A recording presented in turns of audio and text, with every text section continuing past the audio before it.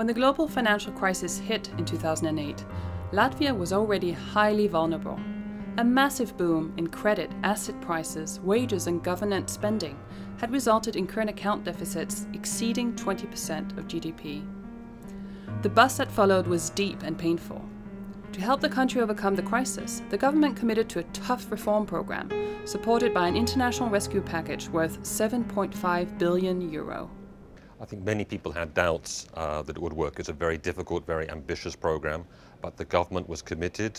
I mean, it took time. There was a change in government, but when the new government came in, it was committed, and yes, it made the program work. I remember back in spring of 2009 when the dark clouds seemed to be just impenetrable. And in that sense, it's, I think, a great boost for Latvian confidence that we can achieve difficult things, because the future holds a lot of challenges for Latvia, both in terms of demographics, in terms of unemployment, that we have to overcome. So how did Latvia manage to turn its economy around? The government delivered massive fiscal adjustment, 15% of GDP in 2 to 3 years. So they took advantage of the package, but they delivered on the measures, on the policy adjustment. I believe not only Latvia, I think Estonian example shows that the front loading in first year, giving the bulk or bringing the bulk of expenditure cuts, it really pays off. Because then the markets calm down. Otherwise, markets are uncertain. Well, it shows an important alternative, whether to go very strong, cold turkey on adjustment up front, hoping to gain confidence again, or to wait and go through the steady, credible path that actually is advocated by the IMF.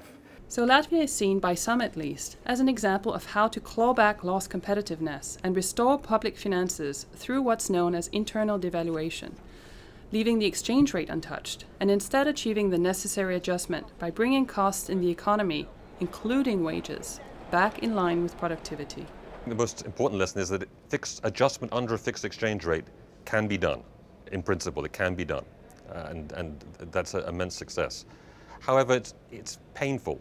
There was a huge recession in Latvia. Output fell by 20–25% from its peak. Unemployment increased. So it was a painful and difficult path which they chose. The Baltic experience has many particular conditions under which it has been considered a success.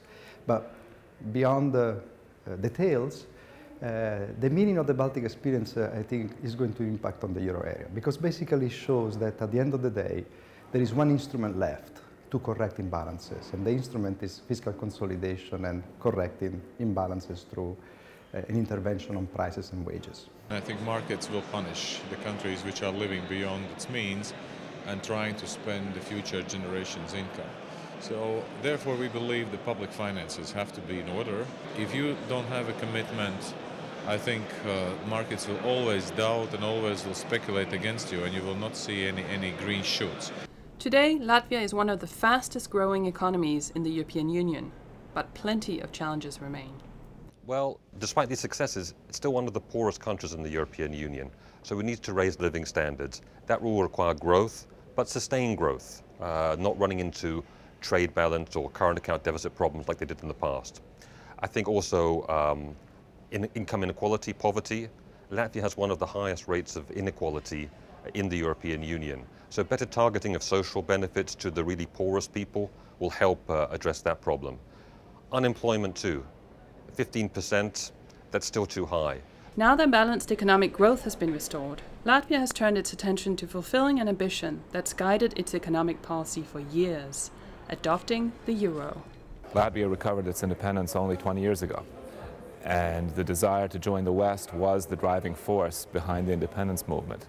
So anything that seems to push us away from that clearly is going to be something that people are going to be very concerned about. And in that sense, setting the euro as a goal, saying that we want to do this to maintain our place in the European Union, in the Western European society, is a very powerful motivator for people. Certainly, euro introduction as an exit strategy from the current situation and putting all the crisis experience behind is very crucial for Latvia, so that the chapter of the crisis could be completely closed.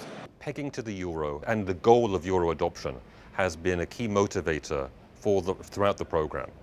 And joining the euro is much more stable, much better than having a peg to the euro. There's no risk then of speculative attack or things like that. Also, once you join the euro, interest rates should come down and set the way for growth. So yes, they should still go for that strategy.